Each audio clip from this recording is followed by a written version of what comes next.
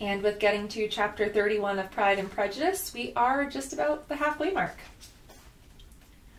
Colonel Fitzwilliam's manners were very much admired at the parsonage, and all the ladies felt that he must add considerably to the pleasure of their engagements at Rosings.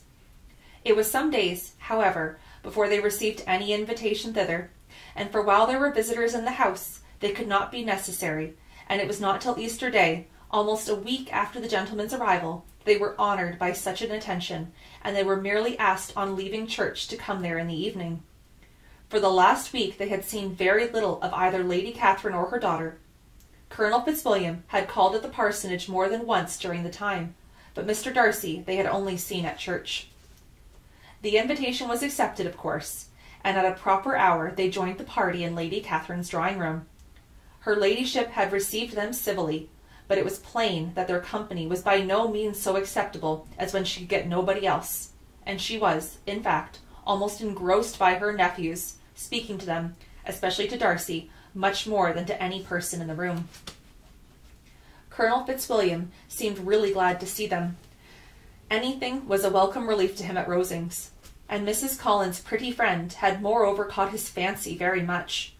He now seated himself by her, and talked so agreeably of Kent and Hertfordshire, of travelling and staying at home, of new books and music, that Elizabeth had never been half so well entertained in that room before, and they conversed with so much spirit and flow as to draw the attention of Lady Catherine herself, as well as of Mr. Darcy. His eyes had been soon and repeatedly turned towards them with a look of curiosity, and that her ladyship, after a while, shared the feeling, and was more openly acknowledged, for she did not scruple to call out, "What is that you are saying, Fitzwilliam? What is it you are talking of? What are you telling Miss Bennet? Let me hear what it is." "We are speaking of music, madame," said he, when no longer able to avoid reply. "Of music? Then pray speak aloud. It is of all subjects my delight. I must have my share in the conversation, if you are speaking of music. There are few people in England, I suppose, who have had more true enjoyment of music than myself, or a better natural taste. If I had ever learnt, I should have been a great proficient, and so would Anne, if her health had allowed her to apply. I am confident she would have performed delightfully. How does Georgina get on, Darcy?" Mr. Darcy spoke with affectionate praise of his sister's proficiency. "I am very glad to hear such a good account of her," said Lady Catherine, "and pray tell her from me that she cannot expect to excel if she does not practice a great deal." "I assure you, madame," he replied, "that she does not need such advice. She practices very constantly." "So much the better. It could not be done too much, and when I next write to her, I shall charge her not to neglect it on any account. I often tell young ladies that no excellence in music is to be acquired without constant practice. I have told Miss Bennet several times that she will never play really well unless she practices more, and though Mrs. Collins has no instrument, she is very welcome, as I have often told her, to come to Rosings every day and play on the pianoforte in Mrs. Jenkinson's room. She would be in nobody's way, you know, in that part of the house." Mr. Darcy looked a little ashamed of his aunt's ill-breeding, and made no answer. When coffee was over, Colonel Fitzwilliam reminded Elizabeth of having promised to play to him, and she sat down directly to the instrument. He drew a chair near her. Lady Catherine listened to half a song, and then talked, as before, to her other nephew, till the latter walked away from her, and moving with his usual deliberation towards the pianoforte, stationed himself so as to command a full view of the fair performer's countenance. Elizabeth saw what he was doing, and at first convenient pause, turned to him with an arch smile, and said, "You mean to frighten me, Mr. Darcy, by coming in this state to hear me? But I will not be alarmed, though your sister does play so well. There is a stubbornness about me that can never bear to be frightened at the will of others. My courage always rises with every attempt to intimidate me." "I shall not say that you are mistaken," he replied, "because you could not really believe me to entertain any design of alarming you. I have had the pleasure of your acquaintance long enough to know that you find great enjoyment in occasionally professing opinions which are in fact not your own." Elizabeth laughed heartily at this picture of herself, and said to Colonel Fitzwilliam, "Your cousin will give you a pretty notion of me, and teach you not to believe a word I say. I am particularly unlucky with meeting a person so well able to expose my real character in a part of the world where I had hoped to pass myself off with some degree of credit. Indeed, Mr. Darcy, it is very ungenerous in you to mention all that you knew to my disadvantage in Hertfordshire, and, give me leave to say, very impolitic too, for it is provoking me to retaliate, and such things may come out as will shock your relations to hear." "I am not afraid of you," said he, smiling.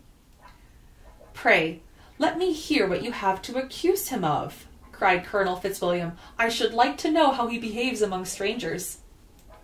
"You shall hear it then, but prepare yourself for something very dreadful.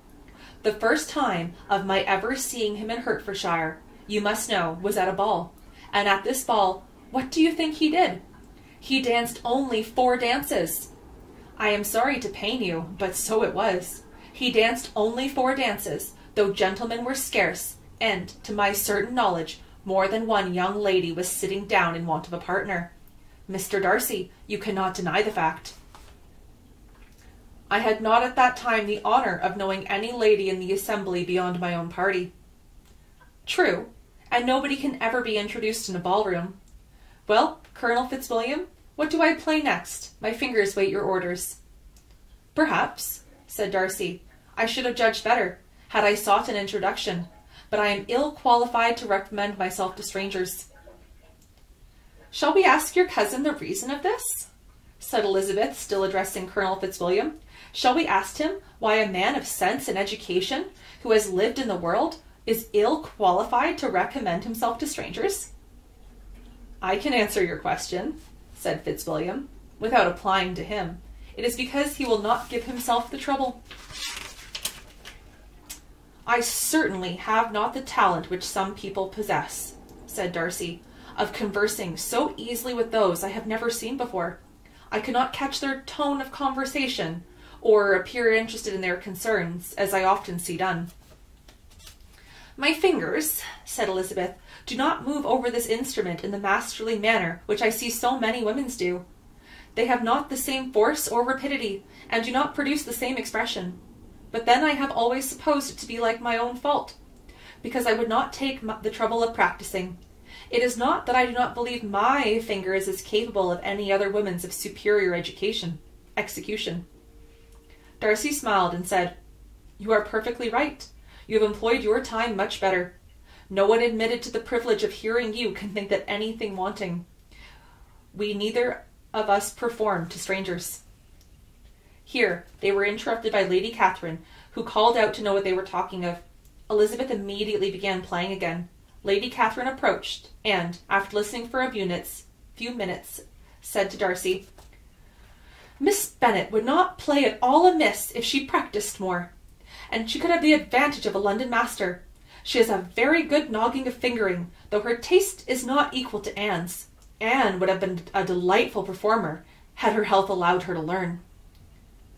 Elizabeth looked at Darcy to see how cordially he assented his cousin's praise, but neither at that moment nor at any other could she discern any symptom of love, and from the whole of his behaviour to Miss de Bourgh she derived this comfort from Miss Bingley, that he might have been just as likely to marry her had she been his relation.